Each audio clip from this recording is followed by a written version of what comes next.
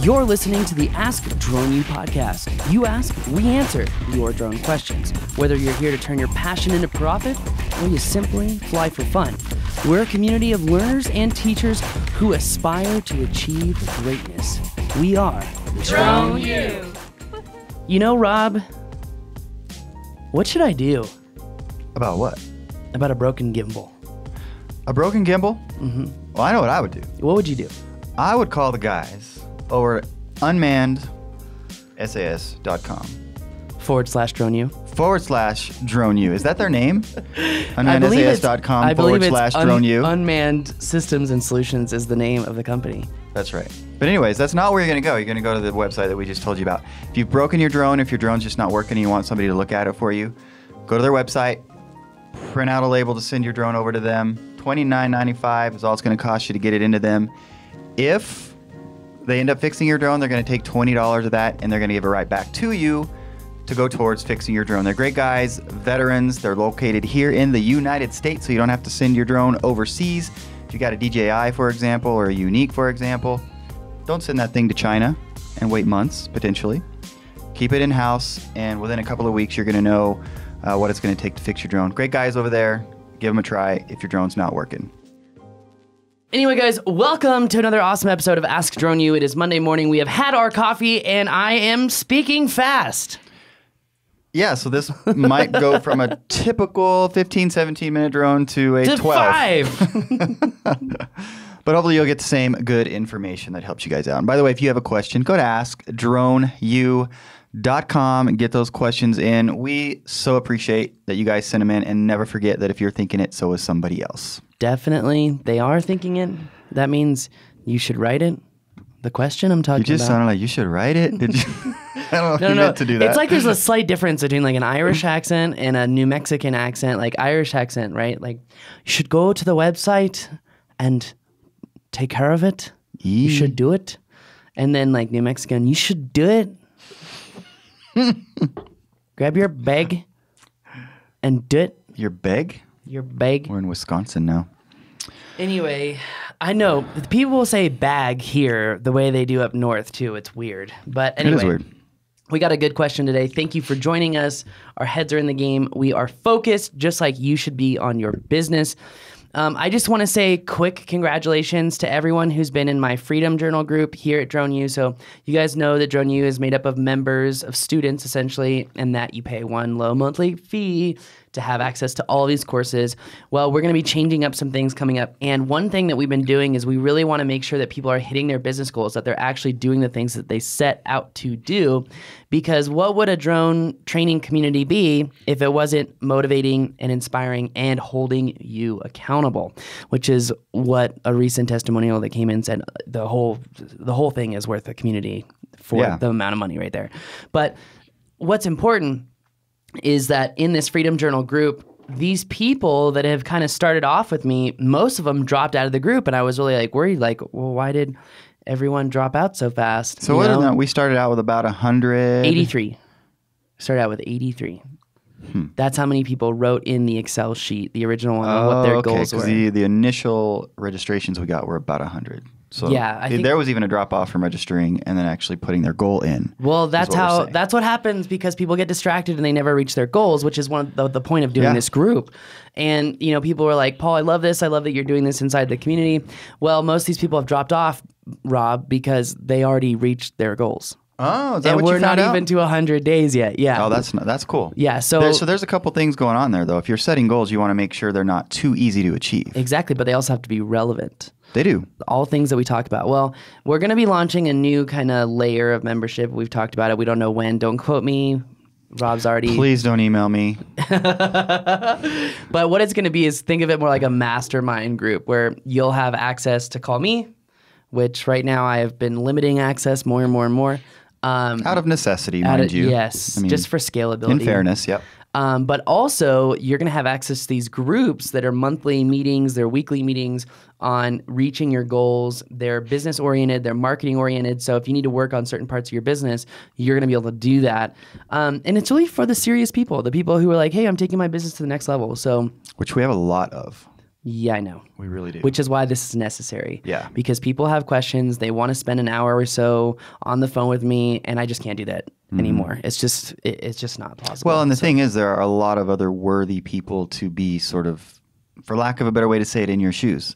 True. Very knowledgeable, well-rounded, experienced. Frankly, a lot of people with quite a bit more experience even, just in terms of life and business, not necessarily in the drone world, but a lot of very qualified people out there that could be helping other people, and they're willing to do that. They want to do that. Definitely, which is why Drone U is growing too. Yeah. Which I want to welcome Keenan Newton kind of onto the team. He's going to be developing a new part of Drone U. Very excited about that. He's a smart guy. Very smart.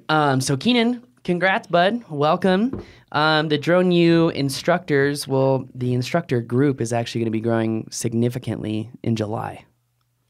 Mm-hmm. There will be a test. Can you outwit, outsmart, and outfly the competition to be an instructor at Drone U? Yeah. Oh, man, it's going to be a lot of fun. Let's get to the question. We're talking too much here. Everyone's like, hey, well, we just want to give you an update. What's going on with Drone U? It's our chance to talk to you without you talking back. Don't we all wish we could have that? With certain people in their lives. I'm going to hit play this now. weekend after meeting that guy at Lowe's, because I talk about Sarah on the podcast, and then he met Sarah's mom right there, and he like started to smile / started to laugh, funny. and I was like, I got to be careful what I say about Totally. Sarah on the show. Yeah, we might want to make sure we do a little more editing. Yeah. All right, here's the question. Hi, this is Ryan from Pennsylvania. I recently just passed my Part 107 exam, thanks in part to you guys and Drone U for the training. I appreciate the podcast. My question is how long it takes to get back your certification. I submitted an application with the IACRA, and that was over 35 days ago.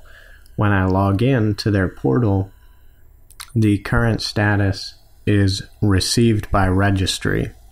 So I'm just wondering what the usual wait time is on that, what user are seeing for that. Thanks.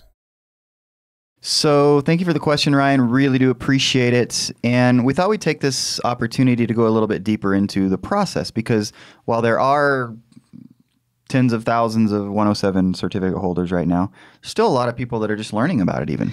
Totally. And in fact, we just got an update recently, just I think a few days ago, we put out a podcast talking about, how many pilots have become essentially licensed through the FAA. And that number, according to what the FAA said at the UAS Symposium in Reston, Virginia this morning, that number has gone from about 20,000 to, according to them, 37,000. Well, that's as of this morning. That's as of this morning. Very cool. To answer his question, he's asking about, I've waited for so long. When can I go out and fly? You should be able to download your temporary certificate within like a week or two. If you have already applied for a background check for another pilot's license, you can get your temporary certificate in up to 48 hours. That's how long it took for me, because I was in the process of getting a different FAA license. So I'd already had the TSA background check. Mm-hmm. It was already in my IACRA profile. So I got it back in 48 hours. Is IACRA where you're always handling this stuff? That's where you go to do this? Yes. So okay. In fact, we're going to go over the exact how-to process to get your drone license in this show to give people a better rounded idea of exactly what you need to do, some tips and tricks therein. But to answer his question just right away to the point, it can take up to 90 days to get the, what is it called? The actual card, which I think for me it was like 88 days. Like it was literally like a few days before 90.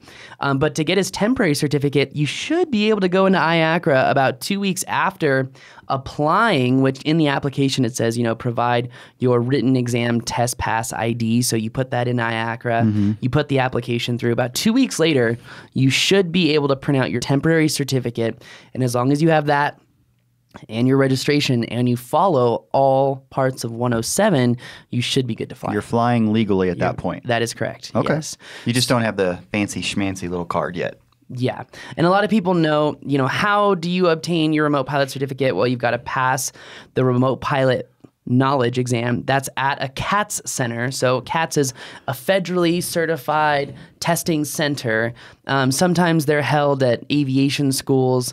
Sometimes they're held in different areas. Once you pass that, you take the application of, hey, it's online. So you go to IACRA, IACRA. In fact, let me just get the website really quick. I've got it here. Okay, hit me with it. What you just said, iacra.faa.gov. Boom. Now, you're going to want to make sure you write down your credentials to log into IACRA because you're going to have to deal with this BS every 2 years, if you guys remember all of that fun stuff from the test. So the next thing, once you put the application to IACRA, you pass the test, you get that little form that says you passed, you put that number in the application, you send it off. TSA is then going to do a background check, and you will receive your temporary certificate again, and then you'll get your permanent certificate in the mail, and then every 2 years, you got to go through this process again. Now, if you already have a manned pilot's license, all you have to do is take the free online training course from the FAA, submit your application on IACRA, and receive your remote pilot certificate electronically. So it's a little bit different. It's a lot easier. A lot of drone pilots have said it's kind of BS that manned pilots have to go through this PowerPoint and then get 100%, and they're just mailed a certificate because it doesn't really say how to fly. It doesn't really teach you, the practical aspect. And a lot of people are asking for a practical test for these drone pilots. So who can take the remote pilot exam? You must be 16 years or older. You must be able to read, speak, write, and understand English, and be in a physical or mental condition to safely operate any UAS, but also pass the aeronautical knowledge exam. This sounds boring, right? Here's the thing. Important stuff. It is important. Here's the thing. Once, a lot of people are like, oh, how long is it going to take me to pass? Some people, if you're able to hyper focus, you can knock this out in a week. If you're studying for, say, 6-7 hours a day, you have no aeronautical background, you have no information whatsoever, 7 days, 1 week. I get that question a lot to the support email. Using your materials, how long should it take me to study? And the thing is, it really depends on the person and what their background is. But you're right. I typically will say a couple of weeks just to buffer it a little bit. But if someone's putting that much focus on it, that's possible. Yeah, and a lot of people do normally take care of it in 2 weeks if they're doing nights and weekends. And I think that's pretty attainable. I've heard some people say it took them 4 weeks on just doing a couple things per day. I don't really recommend that. It's funny because a lot of people have said, Paul, have you been in some of the other new Facebook groups? A lot of people are really pushing Remote Pilot 101. And I'm like, no, that's cool. But that's all they have. That's the only course they have. If you want to learn how to get your Part 107 certificate, look, DroneU has a study guide. DroneU has a filmed course. Now DroneU has a modularized course that's just like Remote Pilot 101. But here's the thing, Remote Pilot 101, for the cost, you're only getting one class. What Remote Pilot 101 doesn't have is a community. It doesn't have a place where you can ask questions, where you can get instantaneous answers from experienced professionals. Also with DroneU, the cost is half, and you get access to all of our other classes. So, and by the way, there's a lot of information about the test and what made other members successful in that community. Boom. And that's great. I mean, you go in there and you just search Part 107 or 107 or whatever, and you're going to see a lot of threads about people say, hey, I didn't think this would be on there, and it was, or make sure you remember to think about this before you take the test, and a lot of tips like that were really, really helpful. And the thing is that Remote Pilot 101 just ends, with Part 107. Here's the thing. If you want to be able to fly at night, if you want to ever be able to fly over people, if you ever want to get some sort of waiver or authorization to fly in some airspace, you're not going to find that information over there. Yeah. You're going to be able to get it here. And that's the beautiful part, is that we've got so many people working together on building this information. And even recently this weekend, I hired one of our interns to go work on getting drone law for every country in the world. And I was showing him other things that were on the internet from UAV Coach, from these other places. And most of the information was actually wrong. It was just up there for like keyword sake, like drone information, like Dominican Republic, blah, blah, blah, blah. And you go in there and the information is so old, it's outdated, it's useless. Right. And the thing with DroneU, the difference between us and everyone else is that we live this life. We are experienced. We actually have businesses where we go out and do drone work. It's not just some young kid sitting behind a desk saying, I know how to do this, when all they do is train. They don't actually do. And if you go ahead. Well, I was just sorry. I keep going like I'm trying to interrupt you. But one of the ways I think about this, because I think it's really important. We didn't plan on getting into this. So thank you for listening to this unless you're already gone. But there's a big difference between somebody who is really good at the internet per se and is curating information that makes them look like a drone pilot and therefore training, versus someone who are drone people who fly drones for business to make money and then have turned that into let's educate other people on how to do that. Because we want people to be able to fly, do it safely, and not have liability. You know, here's the thing. If you want to start a business and you just want to get the Part 107 certificate because it's just an obstacle in the way, go to Remote Pilot 101 because we don't want you. We want people... Well, I don't know if I'd be that harsh, but go ahead. We want people who are focused on really creating the lifestyle of living the drone life. They really want to curate a business that limits liability, limits risk. You have the utmost fun while having the least amount of worry and the most amount of confidence. And I don't mean overconfidence. I just mean confidence where you're able to go into any situation where someone wants you to do a cinematic move through a flying obstacle and you're like, all right, I got that as long as I can do this, this, this, and this. Mm-hmm. You know, it's going into any situation and having that confidence. You go to these other online schools and you just learn how to get your certificate. You don't learn to overcome the other obstacles, the other hurdles. You don't understand that there is a crazy amount of liability in doing oil and gas inspections versus doing something like real estate, small commercial productions, or let's say like car dealerships and golf courses, you know? Right. So it's that deeper level of information that you'll get with us. And sorry, I'm going on a rant. I'm just tired of seeing all this other crap when people are like this, that, and the other. It's like, unless you really know the systems, you have the experience, you've built a business, I don't really care what you say because experience will always trump theory, in my opinion. That's all I have to say. Mic drop. Mic drop. And I'm sure people are saying, all right, please drop the mic. But thank you for listening. They're like, shut up, Paul. Anything else? The one thing that I was wondering, and I don't know if you found this out, and it's a question that we've gotten, is, for example, I have the TSA pre-check, so flying and taking that line. Does that not count? I don't think it does. I think these are run through two separate departments. I was thinking the same thing. Remember I asked you earlier, like, oh, I did my FAA TSA background check. Can I just go right into pre-check? And it was like, no. Which is insane, but it is what it is. It's not, though, because it's the reality of government. Their systems do not intertwine. The reality of government is insane then. And communicate with one another for the best efficient outcome. Yeah, it is our world, so I won't complain about it. I just want to make sure that that's, as far as we know, that is the situation. Yes. All right. So once you've done your 107.2, while you're studying, while you're waiting for that temporary certificate, start a business plan. Figure out how you're going to get insured. Figure out which waivers you're going to go for. Figure out what airports you're going to apply to have very specific access to airspace consistently so that you can actually go out and network with people and say, look, I've already got an airspace authorization to fly in this area to service your business, and I know no one else has that. That's why you should choose me. What's going to be your competitive advantage? Is it going to be you're going to be the best pilot ever? You're going to be the best at one particular niche? What is it going to be? You need to ask yourself that question if you're going to be serious. Absolutely. So, and I know some people on the internet are going to troll me for being so serious, but I want to give someone who is legitimately looking to start a business, change their lifestyle, better themselves, quit the BS 9-to-5 lifestyle that encapsulates so many people, and give them the real, this is the dirty D, this is the knowledge you need to know in order to grow. We should coin that.